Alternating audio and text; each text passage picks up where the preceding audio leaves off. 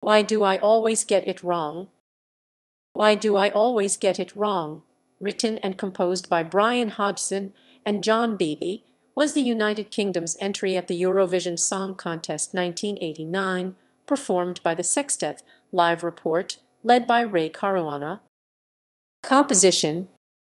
For the second year in a row, the UK entered a ballot at the Eurovision final. This song revolved around a man who took off running where his lover won't find him, as they cause him to hurt, and leaving their presence for good is the only way to stop the pain.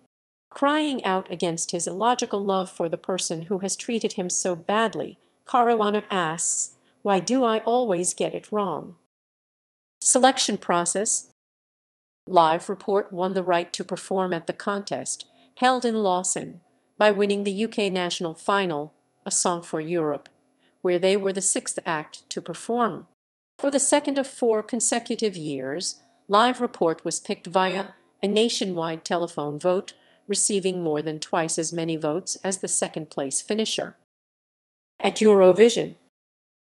At Lawson, the song was performed 7th on the night, after Belgium's Ingeborg Sargent with Door de Wind, and before Norway's Britt Synnøve with Venners Nærhed. At the end of judging that evening, Why Do I Always Get It Wrong took the second-place slot with 130 points. Norway, Portugal, Luxembourg, France, and Germany all gave their 12-point designations to the UK that evening.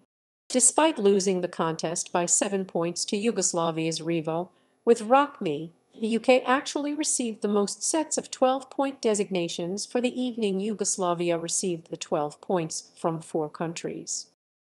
Charts. After Eurovision, the song placed at number 73 on the UK singles chart, the lowest chart placing for a British runner-up Eurovision entry.